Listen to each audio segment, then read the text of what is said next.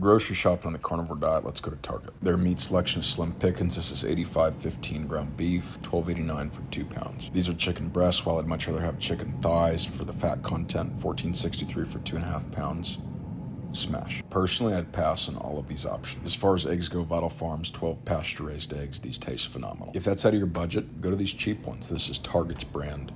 Much cheaper. Won't taste as good, but cost effective. Grabbing Land O'Lakes butter. Ingredients are sweet cream, natural flavoring. Pass. Butter with canola oil.